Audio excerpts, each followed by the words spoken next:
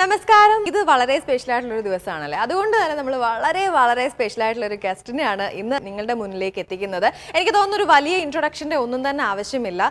എനിക്ക് UAE ഒരു 99.9% ആൾക്കാർക്കും ഈ വ്യക്തിയെ അറിയുന്നുണ്ടാവും. ഒപ്പം എനിക്ക് പരിചയപ്പെടുത്താൻ താല്പര്യം ഏത് രീതിയിലാണെന്ന് വെച്ചാൽ കേരളത്തിലും UAEയിലും നോക്കുകയാണെങ്കിൽ the one and only sand artist എന്ന് പറയാം. Mrs Reshma Sainulabdeen from Trivandrum. Welcome to the show.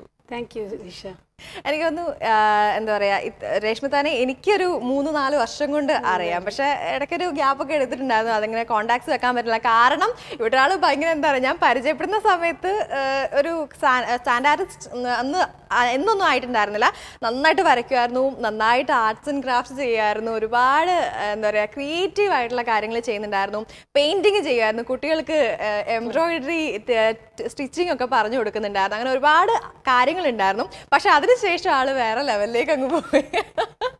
ഒരുപാട് മീഡിയാസിലൂടെയും ഒരുപാട് പ്രോഗ്രാംസിലൂടെയും ഒക്കെ ഇടയ്ക്കിടയ്ക്ക് കാണാറുണ്ട്. എന്താണെങ്കിലും ഒരുപാട് സന്തോഷം. പിന്നെയും ഒരു NTV ത്രൂ തന്നെ പിന്നെയും ഒരു കൂടിക്കാഴ്ച ഉണ്ടാവാൻ ദൈവം അനുഗ്രഹിച്ചു. എന്താണ് ഇത് വിശേഷങ്ങൾ? സുഖമായിട്ടിരിക്കണു, സന്തോഷമായിട്ട് പോകുന്നു. തിരക്കാണ്, ക്ലാസ് ഒക്കെ ഓടി നടന്ന് ക്ലാസ് എടുക്കാണ്. അത് ശരി. ഈ ക്ലാസ് എന്ന് പറയുമ്പോൾ ഇപ്പൊ എന്തിന്റെ ക്ലാസ്സസ് എടുക്കുന്നത്? സെയിം തന്നെ, ആർട്ട് ആൻഡ് ക്രാഫ്റ്റ് തന്നെയാണ് ക്ലാസ് എടുക്കണേ.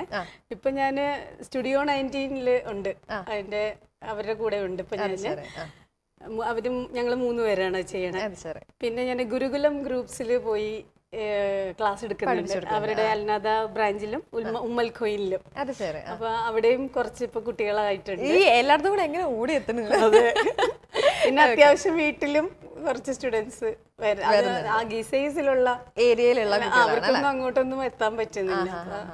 ഇതുപോലെ സമയമുണ്ടെങ്കിൽ വന്ന് എടുത്തു കൊടുക്കാറുണ്ട്. അത് ശരി.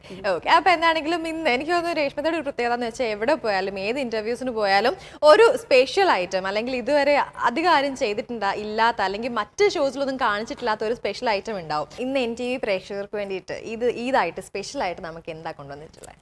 ഓക്കെ, ഇപ്പോൾ റംസാൻ കഴിഞ്ഞിട്ടല്ലേ ഉള്ളൂ. നമ്മള് മുസ്ലിങ്ങളെല്ലാവരും റംസാൻ ടൈമിൽ ഖുർആൻ പാരായണം ചെയ്യും. അപ്പം ഞാൻ ഈ അടുത്ത കാലത്താണ് ഖുർആൻ ശരിക്കും ഒരു അധികം നാളായിട്ടില്ല ഖുർആൻ വായിച്ചും ഒക്കെ. എനിക്ക് ചെറുപ്പത്തിലെ ഖുർആൻ വായിച്ച് പഠിക്കാനുള്ള അവസരം കിട്ടാത്തതുകൊണ്ട് ഞാൻ തന്നെ പഠിച്ചതാണ്, ഞാൻ തന്നെ എഴുതി പഠിക്കുകയായിരുന്നു. അപ്പൊ അത് ഓരോ റംസാനും ഓരോ അധ്യായം ഞാൻ എഴുതാറുണ്ടായിരുന്നു. അപ്പൊ 1-2 വർഷമായിട്ട് ഇപ്പൊ ബ്രേക്ക് ആയിട്ടുണ്ട്. ഈ വർഷം ഞാനത് വീണ്ടും തുടങ്ങി. പക്ഷെ അത് എഴുതാൻ തുടങ്ങിയപ്പോ എനിക്ക് തോന്നി മണൽ കൊണ്ട് എന്തുകൊണ്ട് എഴുതിക്കൂടാ. അങ്ങനെ ഞാൻ ഖുർആൻ മണലിൽ എഴുതാൻ തുടങ്ങി. അത് ശരി. അതെ. അപ്പൊ ഇത് ഇപ്പൊ എത്ര വർഷമായിട്ട് ഇങ്ങനെ കണ്ടിന്യൂ ചെയ്യുന്നുണ്ട്? മണലിൽ എഴുതിയോ? ഇല്ല, മണലിൽ ഇപ്പോ ഈ വർഷം അപ്പോഴാണ് എന്നെ ഇവിടെ നിന്ന് ഇന്റർവ്യൂവിൽ വിളിക്കുന്നത്. അപ്പൊ എന്തെങ്കിലും സ്പെഷ്യൽ ആയിട്ട് കൊണ്ടുവരണം എന്ന് പറഞ്ഞപ്പോ ഞാൻ വിചാരിച്ചു എന്തുകൊണ്ട് ഇത് കൊണ്ടുപോയി കൂടാ. ജസ്റ്റ് ഒന്ന് ഒരുപാടൊന്നും എഴുതിയിട്ടില്ല, 3-4 അധ്യായം മാത്രമേ എഴുതിയിട്ടുള്ളൂ, ചെറുത്. അപ്പൊ അത് ടൈം എടുത്ത് തന്നെയാണ് എഴുതണത്. മാത്രമല്ല ജോലിയുണ്ട്, പണിയുണ്ട്. ഗ്ലൂ ഇട്ടിട്ട് മാത്രമല്ല മണ്ണ് നന്നായിട്ട് ഖുർആൻ letters എഴുതല്ലേ, it should be clean. അപ്പോൾ അത് മണ്ണ് നന്നായിട്ട് വാഷ് ചെയ്ത് പ്രോസസ്സൊക്കെ ചെയ്തിട്ടാണ് ചെയ്തേക്കുന്നത്. അപ്പൊ നമുക്ക് ഒന്ന് കാണാം അല്ലേ? ഓക്കെ. ഇപ്പൊ ഇത് കുറച്ചായിട്ട് ഞാൻ തയ്ച്ച് ബുക്ക് പോലെ ആക്കാന്ന് വെച്ചാൽ ഇതില് ബ്ലാക്ക് പ്രൈമർ അടിച്ചേക്കാണ്. അതൊക്കെ ഇത് തന്നെയാണ് ചെയ്യാ? അതെ ശരി. ഓക്കെ. ഇത് ഇതാ. ഓ മൈ ഗോഡ്, ഇത് ശരിക്കും നമ്മൾ പേനയൊക്കെ കൊണ്ടിട്ടേ നമ്മള് മാർക്കറൊക്കെ കണ്ട് എഴുതിയ പോലെ തന്നെ ഉണ്ട് കേട്ടോ. ഇതിപ്പോ അതില് ഫിക്സേറ്റീവ് ഒക്കെ അടിച്ചേക്കാണ്. ഇനി ഇത് മണ്ണിളകി പോവില്ല, എത്ര കാലം കഴിഞ്ഞാലും മണ്ണിളകി പോവില്ല. അത് ശരി. ഇതാണ് സംഭവം. എന്നാലേ ശരിക്കും ഞാൻ പറഞ്ഞില്ലേ, നമ്മൾ ഈ പേന കൊണ്ടൊക്കെ അല്ലെങ്കിൽ മാർക്കറൊക്കെ വെച്ചിട്ട് നമ്മൾ ഈ ബോർഡിലൊക്കെ എഴുതുന്നത് അതേപോലെ ഉണ്ട്. എസ്പെഷ്യലി നല്ല ഭംഗിയുണ്ട് കാണാൻ. ഒന്നാമത്തെ കാര്യം അറബിക് ലെറ്റേഴ്സ് എനിക്ക് ഭയങ്കര ഇഷ്ടമാണ് കാണാൻ കേട്ടോ. എഴുതാനും വായിക്കാനും കാലിഗ്രാഫിയിലൊക്കെ ചെയ്യണം എന്ന് വിചാരിക്കുന്നുണ്ട്. അപ്പൊ അത് ഓരോ അധ്യായം ഓരോ ഫോണ്ടിൽ എഴുതിയാലോ എന്ന് അതിനെ കുറിച്ചും ആലോചിക്കുന്നുണ്ട്. ഇപ്പൊ ഇതിപ്പോ ഞാൻ എഴുതിയേക്കുന്നത് സൂറത്തുൽ അലഖ് എന്ന് പറയുന്ന അധ്യായമാണ്. അതാണ് മുഹമ്മദ് നബി സല്ലല്ലാഹു അലൈഹി വസല്ലമിന് ഫസ്റ്റ് കൊടുത്ത ഖുർആൻ വേഴ്സസ്. അതാണ് ആ അധ്യായത്തിൽ നിന്നാണ് കൊടുത്തേക്കുന്നത്. പിന്നെ അത് 2 പേജിലായിട്ടാണ് എഴുതിയേക്കുന്നത്. 19 ആയത്തുകളുണ്ട്, മീൻസ് വരികളുണ്ട്. പിന്നെ ഉള്ളത് അടുത്തത് എഴുതിയേക്കുന്നത് സൂറത്തുൽ ഫാത്തിഹ. ഓക്കെ. ഇതും പിന്നെ ഒരു വേറെ 3 എണ്ണം കൂടി എഴുതിയിട്ടുണ്ട്. സൂറത്തുൽ ഫാത്തിഹ എനിക്ക് തോന്നുന്നു കുറച്ച് ചെറുതാണ് അല്ലേ? അതായത് തിന്നായിട്ടാണ് എഴുതിയിരിക്കുന്നത്. ഒന്ന് വായിക്കോ, ഒന്ന് ഓതുവോ ചെയ്യാണോ? എന്റെ ഇതൊന്നും അത്ര കറക്റ്റ് ഒന്നുമല്ല. ബിസ്മില്ലാഹിർ റഹ്മാനിർ റഹീം അൽഹംദുലില്ലാഹി റബ്ബിൽ ആലമീൻ അർറഹ്മാനിർ റഹീം മാലികി യൗമിദ്ദീൻ إياك نعبد وإياك نستعين اهدنا الصراط المستقيم صراط الذين أنعمت عليهم غير المغضوب عليهم ولا الضالين. അപ്പൊ എന്താ പറയാ, ഭയങ്കര ഒരു ഫീലാണല്ലോ ഒന്നാമത്തെ കാര്യം. സൂറത്ത് ഏത് കേട്ടാലും ഒരു വല്ലാത്ത ഫീൽ തന്നെയാണ്. അപ്പൊ ശരിക്കും ഇത് ഇപ്പൊ കാണിച്ചതുണ്ടല്ലോ, ഞാൻ പറഞ്ഞില്ലേ നല്ല ഭംഗിയിലാണ് ചെയ്തിട്ടുള്ളത്. ഒന്നാമത്തെ കാര്യം ശരിക്കും ഇത് കണ്ടാൽ നമുക്ക് പറയാൻ പറ്റില്ല സാൻഡ് വെച്ചിട്ടാണ് ചെയ്തിട്ടുള്ളത്. ഞാൻ ഒരിക്കൽ കൂടി ആ ഒരു ആദ്യത്തെ പേജാണ് കാണിച്ചതെന്ന് തോന്നുന്നു.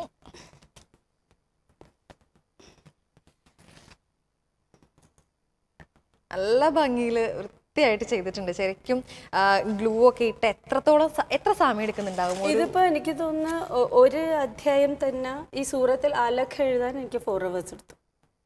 ഓക്കെ. ശരിക്കും ഇത് എഴുതാൻ 4 hours എടുക്കുന്നുണ്ട്. പ്ലസ് ഇതിന്റെ പ്രിപ്പറേഷൻ വർക്ക്സ് കുറെ ഉണ്ടാവും അല്ലേ? ചെയ്യുമല്ലോ. ക്യാൻവാസിൽ പ്രൈമർ അടിച്ച് അത് ഉണങ്ങി 2 പ്രാവശ്യം പ്രൈമർ. ഞാൻ അതിനെ ആലോചിച്ചെന്താ അറിയോ, കാരണം ഒരുപാട് വർക്ക്സ് ചെയ്യുന്നുണ്ട്, ഒപ്പം മോട്ടിവേഷൻ സ്പീക്സ് നടത്തുന്നുണ്ട്. എങ്ങനെ ഇതിനൊക്കെ സമയം കിടത്തുന്നത് എനിക്കറിയില്ല കേട്ടോ. ശരിക്കും എന്താണ് ഈ മോട്ടിവേഷൻ സ്പീക്ക്? അതായത് എനിക്കിപ്പോ ഒരുപാട് ലേഡീസും ഒക്കെ ആയിട്ട് നല്ല കോണ്ടാക്ട്സ് ഉണ്ട്. എൻ്റെ അടുത്ത് വരുന്ന പഠിക്കാൻ വരുന്ന സ്റ്റുഡൻസ് തന്നെ, കുട്ടികളുടെ പാരൻസ്, അമ്മമാര്. അപ്പൊ അവരൊക്കെ ആയിട്ട് ഒരുപാട് സംസാരിച്ച് കഴിഞ്ഞപ്പോഴത്തേക്കും എനിക്ക് മനസ്സിലായ ഒരു കാര്യം എന്ന് വെച്ച് കഴിഞ്ഞാൽ, ഇവിടെ UAE-ൽ താമസിക്കുന്ന ലേഡീസിന് ഒത്തിരി ലേഡീസ് ഒരുപാട് പ്രശ്നങ്ങളും ഡിപ്രഷനും ഒക്കെ ആയിട്ട് വീട്ടിൽ ഇരിക്കുന്നുണ്ട്. അപ്പൊ അവരുടെയൊക്കെ ഏറ്റവും വലിയ പ്രശ്നം എന്താണെന്ന് ഞാൻ മനസ്സിലാക്കിയത്, ഇഷ്ടം പോലെ സമയമുണ്ട്, ഒരുപാട് സമയമുണ്ട്. ആ സമയം നല്ല രീതിയിൽ അവർ യൂട്ടിലൈസ് ചെയ്യണില്ല എന്ന് മാത്രമല്ല, അത് നന്നായിട്ട് മിസ്യൂസ് ചെയ്യുന്നുണ്ട്. അത് ചിലപ്പോൾ അവർ തന്നെ അറിയുന്നില്ല. അവര് ഈ മെയിൻ തിങ് തന്നെ ഗോസിപ്സ്. അത് നമ്മള് ലേഡീസിന്റെ അല്ലേ, അതിൽ നിന്ന് മാറി പോകുന്നവരാണെന്ന് തോന്നുന്നത്. ഇങ്ങനെ ഇതിലൊക്കെ വളരെയധികം കണ്ടെത്താൻ ശ്രമിക്കുന്നത്. കാരണം ഈ ഗോസിപ്സ് അല്ലെങ്കിൽ സംസാരിക്കൽ ഒക്കെ കൂടുതൽ നമ്മളുടെ ചിന്തയെ വേറൊരു രീതിയിലേക്ക് കൊണ്ടുപോവുകയും അവിടുന്ന് നമ്മളെ ഫാമിലിയെയും കുഞ്ഞുങ്ങളെയും ഒക്കെ ബാധിക്കുകയും ചെയ്യുന്നുണ്ട്. അതിലോട്ട് ഇറങ്ങി ചിന്തിക്കുകയാണെങ്കിൽ ഒരുപാട് പ്രശ്നങ്ങൾ ഉണ്ടാകുന്നുണ്ട്. അപ്പോൾ അതിൽ നിന്നും മാറി ഒരു ആർട്ട് തെറാപ്പി വഴി അതുവഴി ഞാൻ പറയാം. ഞാൻ മ്യൂസിക് തെറാപ്പി നോക്കിയിട്ടുണ്ട്, പക്ഷെ ആർട്ട് തെറാപ്പി എന്താ പറഞ്ഞുതരാം. അപ്പൊ ആർട്ട് തെറാപ്പി വഴി ലേഡീസിനെ ഇങ്ങനെ ഇതുപോലത്തുള്ള കാര്യങ്ങളിലേക്ക് ബിസി ആക്കുകയും അവരെ പഴയ ആ ഒരു നോർമൽ ആയിട്ടുള്ള ലൈഫിലേക്ക്, അതായത് ഡിപ്രഷൻ ആയിട്ടൊക്കെ ഉള്ളവരെ നോർമൽ ആയിട്ടുള്ള ലൈഫിലേക്ക് തിരിച്ചു കൊണ്ടുവരികയും ചെയ്യുന്നതാണ്. അപ്പൊ അതിലുള്ള മോട്ടിവേഷണൽ സ്പീക്ക് അത് പിന്നെ അതിൽ നിന്ന് ഡൈവേർട്ട് ചെയ്ത് ആർട്ട് തെറാപ്പി അങ്ങോട്ടൊക്കെ വരും. പേഴ്സണാലിറ്റി ഡെവലപ്മെന്റ് ക്ലാസ് ഒക്കെ നടത്തുന്നുണ്ടല്ലേ? അതിങ്ങനെ ആരെങ്കിലും ഒക്കെ പറയും, ഇങ്ങനെ ഓരോ കൂട്ടായ്മകളൊക്കെ ഉണ്ടല്ലോ. അപ്പൊ അവര് സാൻഡായിട്ട് ചെയ്യാൻ വിളിക്കുമ്പോ അവര് പറയും, രേഷ്മ ഇതും കൂടെ ഒന്ന് ചെയ്യ്, അതുപോലെ ഹെൽത്തിനെ കുറിച്ചും ഡയറ്റ്സിനെ കുറിച്ചും ഒക്കെ 2 വാക്ക് പറയണം. വളരെ ഹെൽത്ത് കോൺഷ്യസ് ആണോ? ആണ്. കൂടുതലും വെജ് ഒക്കെ കഴിക്കാം. ഞാൻ നോൺ വെജ് കഴിക്കാറില്ല, വെജാണ് കഴിക്കുന്നത്. ആർട്ട് തെറാപ്പി എന്താണെന്നും കൂടി നമ്മുടെ പ്രേക്ഷകർക്ക്. ആർട്ട് തെറാപ്പി എന്ന് വെച്ച് കഴിഞ്ഞാൽ ആർട്ടിന്റെ വിവിധ രൂപങ്ങൾ അല്ലെങ്കിൽ വിവിധ ഫോംസ് ഉപയോഗിച്ച് ആൾക്കാരെ ട്രീറ്റ്മെന്റിലൂടെ തെറാപ്പിയിലൂടെ നമ്മളെ നോർമൽ അത് ഒരിക്കലും നമ്മളിപ്പോ മരുന്ന് ഉപയോഗിച്ചോ ഒന്നുമല്ല. അതിൽ മെയിൻ ആയിട്ട് അതിൽ ഒരു 70% കൗൺസിലിംഗ് ആണ് വരുന്നത്. അത് ശരി. പിന്നെ ബാക്കി വരുന്നത് ബോഡി മാപ്പിംഗ് അല്ലെങ്കിൽ അങ്ങനെ കുറെ സംഭവങ്ങളൊക്കെ ഉണ്ട്. അതിലോട്ട് ഞാൻ ഇറങ്ങി പോകുന്നില്ല, അതിലൊരു എപ്പിസോഡ് നമ്മൾ കുറെ കാര്യങ്ങളുണ്ട്. പിന്നെ കളേഴ്സ് അപ്ലൈ ചെയ്യുക, പല രീതിയിലുള്ള കലാരൂപങ്ങള് നമ്മള് അവർക്ക് പറഞ്ഞ് മനസ്സിലാക്കി കൊടുക്കുക. അപ്പോൾ അത് ഒരു അടുത്തിരുന്ന് നമ്മൾ സംസാരിച്ച് ആ ഇതിലേക്ക് അവരെ കൊണ്ടുവരണം. അത് ആർട്ട് തെറാപ്പിസ്റ്റിനൊരു കഴിവാണത്. കാരണം അത് ശരിക്കും അതിന്റെ രീതിയിൽ തന്നെ പഠിക്കണം. അത് ഇപ്പൊ അതിനുള്ളൊരു സാഹചര്യം എനിക്ക് കിട്ടിയിട്ടില്ല. ഞാനത് വേറെ പല അതായത് കുറെ ആർട്ട് തെറാപ്പി ചെയ്തവരുണ്ട്. അപ്പൊ അവരുമായിട്ട് ഇവിടെ അത് ഇല്ല, ആർട്ട് തെറാപ്പി ഒഫീഷ്യലായിട്ട് ഇവിടെ ഇല്ല. അപ്പൊ അത് ചെയ്യുന്നവരുമായിട്ടും അവരുമായിട്ടുള്ള കോണ്ടാക്ട് വഴി ഞാനും അതിനെക്കുറിച്ച് കൂടുതൽ റിസർച്ച് ചെയ്യും. അത് മറ്റുള്ളവരിലേക്ക് അപ്ലൈ ചെയ്യാൻ ശ്രമിച്ചുകൊണ്ടിരിക്കുകയാണ്. അതിനകത്ത് ഒരുപാട് ഡിഫറൻസ് എനിക്ക് കാണുന്നുണ്ട്. അത് ശരി. ഓക്കെ. അപ്പൊ എന്താണെങ്കിലും നമുക്ക് ഇന്നത്തെ നമ്മുടെ പ്രേക്ഷകർക്ക് എന്തെങ്കിലും ഒരു ട്രീറ്റ്, ഈദായിട്ട് എന്തെങ്കിലും ഒരു സ്പെഷ്യൽ ഗിഫ്റ്റ് എന്തെങ്കിലും കൊടുക്കാന്ന് പറഞ്ഞിട്ടുണ്ടായിരുന്നു അല്ലെ? അപ്പൊ അതിലേക്ക് കടക്കാം. പക്ഷെ അതിന് മുൻപായിട്ട് ഇവിടെ കുറച്ച് ബോക്സസും ഒരു പെയിന്റിങ്ങും ഒക്കെ ഇരിപ്പുണ്ട്. ഇതൊക്കെ എന്താണ് സംഭവം ഒന്ന് പറയാം? ഓക്കെ, ഇത് വുഡൻ ബോക്സ് ആണ്. ഇത് ചെയ്തതാണ്, ഇത് ഞാൻ ഉണ്ടാക്കിയതാണ്. ഓക്കെ. ഇത് എന്ത് വെച്ചിട്ടാണ് ഉണ്ടാക്കിയത്? ഒരു ഐഡിയ കിട്ടില്ല. ഇത് വുഡൻ ബോക്സ് ആണ്, കണ്ടോ? ഓ അത് ശരി, തടിയിലുള്ള ബോക്സ് ആണ്. അതിന്റെ പുറത്ത് പെയിന്റ് അടിച്ചിട്ട് നമ്മള് സ്റ്റെൻസിൽസ് വെച്ച് ഈ ക്ലേ ഇതുണ്ട്, നമ്മുടെ മോഡലിംഗ് പേസ്റ്റ് ഒക്കെ ഉണ്ട്, അതൊക്കെ വെച്ചിട്ട് ഡെക്കറേറ്റ് ചെയ്ത്. ഇതെല്ലാം പേപ്പേഴ്സ് ആണ്. പേപ്പറോ? ഈ ലെതർ പോലെ ഇല്ലേ, അത് പേപ്പറാണ്. ലെതറിന്റെ എഫക്റ്റ് ആക്കി എടുത്തതാണ്. ശരിക്കും തൊടുമ്പുണ്ടല്ലോ എനിക്ക്. അതുപോലെ ഇതൊക്കെ ക്ലേ ആണ്. ഇത് കണ്ടിട്ട് എനിക്ക് എന്താ തോന്നുന്നത് അറിയോ, നമ്മുടെ ഇതൊരു സ്റ്റീം പങ്ക് സ്റ്റൈലാണ്. സ്റ്റീം പങ്ക് എന്ന് ആന്റിക് ഇതൊക്കെ ഇല്ല, അതുപോലത്തെ ഒരു സാധനമായിട്ട് സ്റ്റീം പങ്ക് സ്റ്റൈൽ എന്ന് പറഞ്ഞിട്ടുണ്ട്. ഈ കുറെ ഇങ്ങനെ പങ്ക്, അത് ഇപ്പോഴത്തെ ഭയങ്കര ട്രെൻഡി ആയിട്ടാണ്. ഡ്രസ്സും ബാഗും ആക്സസറീസും ഒക്കെ ആ ഒരു സ്റ്റൈലിൽ ഇപ്പോ യൂറോപ്പിലും ഒക്കെ ഇപ്പൊ ഭയങ്കര ഇത് ഇങ്ങോട്ട് എത്തിയിട്ടില്ല. അത് ശരി. ഈ ഒരു ഫീൽഡിൽ നിൽക്കുന്നതുകൊണ്ട് കുറെ റിസർച്ചസ് നടത്താറുണ്ട് ഇതിനെ കുറിച്ചിട്ടൊക്കെ. ഇത് നല്ല ഭംഗി ഡെക്കോപേജ് ആണ്. Decoupage, yes. ഡെക്കോപേജ് എന്ന് പറഞ്ഞു കഴിഞ്ഞാൽ നമ്മള് പേപ്പർ കട്ടിംഗ് ആണ്, കട്ട് ആൻഡ് പേസ്റ്റ്. ഇത് ടിഷ്യൂ പേപ്പേഴ്സ് ആണ്. ഈ ബോക്സ് നോർമൽ തടിയുടെ ബോക്സ്. ഇതില് ടിഷ്യൂ പേപ്പേഴ്സ് ആണ്. ടിഷ്യൂ പേപ്പേഴ്സ് ഉപയോഗിച്ചിട്ട് ഇത് 3D ഡെക്കോപേജ്.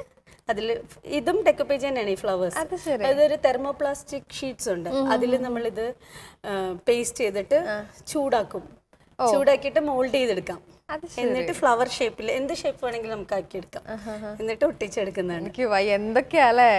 ഇത് ഡെക്കോപേജിലുള്ള ബീഡ്സും ഓർണമെന്റ് ടിഷ്യൂ പേപ്പേഴ്സിലാണിത്. അത് ശരി. ഓക്കെ. ശരിക്കും എനിക്കിവിടെ എന്താ പറയാ, ആകെ ഒരു ഡിഫറെന്റ് ഫീൽ ഒക്കെ തോന്നുന്നുണ്ട്. ഇത് ഒരു മനോഹരമായിട്ടുള്ള പെയിന്റിംഗ് എന്ന് പറയാൻ പറ്റില്ല, ഇതിന് വേറെ എന്തൊക്കെയോ സംഭവങ്ങളുണ്ട് ഇതിനകത്ത്. ഇത് ഞാൻ വരച്ചത് തന്നെയാണ്. Okay. Colour പെൻസിലാണ്. Colour pencil, normal pencil, colour pencil, water colour pencil. അത് വെച്ച് വരച്ചിട്ട് ആ പേപ്പർ കട്ട് ചെയ്ത് ക്യാൻവാസിൽ ഒട്ടിച്ചേക്കാണ്. ഓക്കെ. എന്നിട്ട് ഇതെല്ലാം മോഡലിംഗ് പേസ്റ്റും ഡെക്കോപേജ് പേപ്പേഴ്സും ഒക്കെ വെച്ച് ഡെക്കറേറ്റ് ചെയ്തേക്കാണ്. എൻ്റെ ഒരു പ്രിയ സുഹൃത്താണ് ഇത്, ഐഷ സന. ഓക്കെ. അപ്പോൾ പുള്ളിക്കാരി, she's one of my favourite front. അപ്പോൾ പുള്ളിക്കാരി, എനിക്ക് തോന്നുന്നത് ഞാൻ ഈ അടുത്ത കാലത്ത് ചെയ്ത വർക്കിൽ വെച്ച് എനിക്ക് വളരെയധികം ഇഷ്ടപ്പെട്ട ഒരു വർക്കാണത്. അതുകൊണ്ടാണ് ഞാൻ ഇത് കൊണ്ടുവരാൻ കാരണം. അത് ശരി. ഓക്കെ. അപ്പൊ എന്താണെങ്കിലും മനോഹരമായ ഒരു ചിത്രം. അപ്പൊ നമുക്ക് കണ്ടു എന്ന് വിശ്വസിക്കുകയാണ് എല്ലാവരും. അപ്പൊ നമുക്കിനി നമ്മുടെ പ്രേക്ഷകർക്കുള്ള ഗിഫ്റ്റിലേക്ക് പോയാലോ? ഓക്കെ. എന്താണ് നമ്മുടെ പ്രേക്ഷകർക്ക് ഇന്ന് ലൈവായിട്ട് അവർക്ക് എന്തെങ്കിലും ഒന്ന്, ഇതൊക്കെ ഉണ്ടാക്കിയത് നമ്മൾ കണ്ടു, പക്ഷെ എന്തെങ്കിലും ഒരു കാര്യം ലൈവായിട്ട് കാണുന്നവർക്ക് ആഗ്രഹം? അത് എനിക്കൊന്ന് ഞാൻ പറയുന്നതിനേക്കാളും ചെയ്തിട്ട് നിങ്ങൾ ശരിയായോ, ആളെ ഐഡന്റിഫൈ, ഞാൻ ചെയ്യുന്ന വർക്ക് ഐഡന്റിഫൈ ചെയ്യാൻ പറ്റുന്നുണ്ടോ എന്ന്, അതായിരിക്കും നല്ലത് അല്ലേ? അപ്പൊ നമുക്ക് അതൊന്ന് കാണാം അല്ലേ?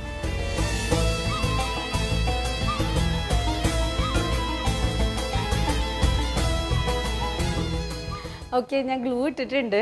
അപ്പോൾ ഇനി ഞാൻ സാൻഡ് ഇടാൻ പോവുകയാണ്.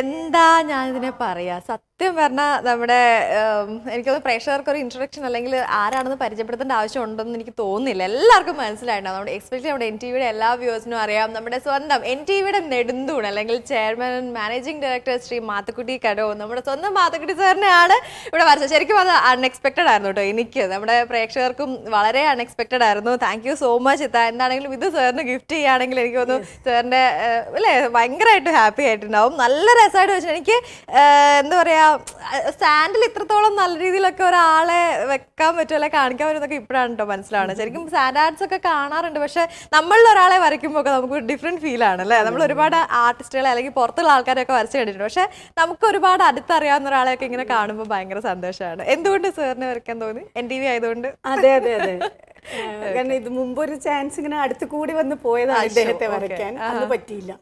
അപ്പൊ ഇന്നിപ്പോ ഇങ്ങോട്ട് വരുന്നോണ്ട് ഇദ്ദേഹത്തിന് തന്നെ വരയ്ക്കാൻ ഒരുപാട് സന്തോഷം. ഇത്ത വരച്ച മറ്റൊരു സ്റ്റാൻഡേർഡ് ആണ് അല്ലേ? ഓക്കെ, ഇത് ഇങ്ങനെ തന്നെ ചെയ്യുന്നതാണോ? ഗ്ലൂ അല്ല, ഇങ്ങനെ തന്നെയാണ്, പക്ഷെ പല പ്രാവശ്യമായിട്ട് മണ്ണിട്ട് തട്ടി ലെവൽ ചെയ്ത്. ഇത് മീരാണ് അല്ലേ? മീരയാണ്. ഇതിന്റെ പ്രത്യേകത എന്താന്ന് വെച്ച് കഴിഞ്ഞാൽ UAE എമിറേറ്റ്സിലെ മണ്ണുണ്ട് അതില്. ഓക്കെ, അത് ശരി. ആകെ 7 എമിറേറ്റ്സിലുണ്ട്, 7 മണ്ണ് യൂസ് ചെയ്തിട്ടുണ്ട് അല്ലേ? അതെന്താ അങ്ങനെ തോന്നാൻ കാരണം? എന്തെങ്കിലും ഒരു ഡിഫറൻസ് എപ്പോഴും വേണ്ടേ?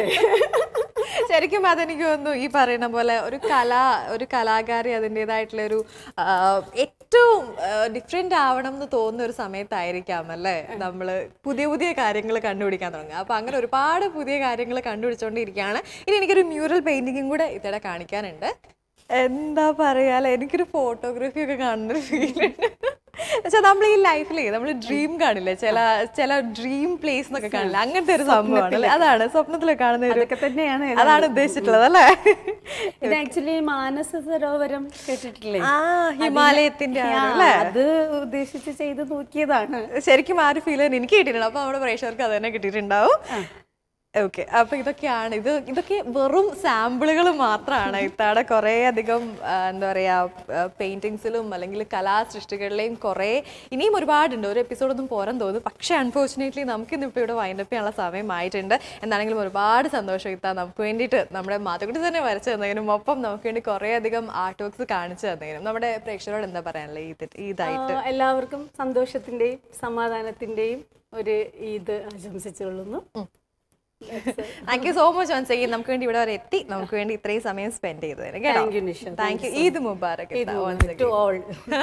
ഓക്കെ, അപ്പൊ നമ്മളിപ്പോ ഇവിടുന്ന് ഈ ഒരു എപ്പിസോഡ് വൈൻഡപ്പ് ചെയ്യാണ്. മറ്റൊരു എപ്പിസോഡുമായി വീണ്ടും കാണാം. എല്ലാവർക്കും എന്താ എപ്പിസോഡ് ഇഷ്ടമായെന്ന് വിശ്വസിക്കുകയാണ്. Till then, this is Nisha signing off. Bye bye and take care. ജനങ്ങൾക്കൊപ്പം, വാർത്തയ്ക്കൊപ്പം, നന്മയോടൊപ്പം. NTV UAE to the world.